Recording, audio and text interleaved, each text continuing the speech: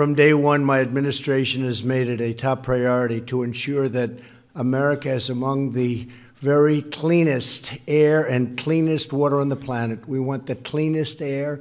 We want crystal clean water, and that's what we're doing, and that's what we're working on so hard. For years, politicians told Americans that a strong economy and a vibrant energy sector were incompatible with a healthy environment. In other words, one thing doesn't go with the other, and that's wrong, because we're proving the exact opposite.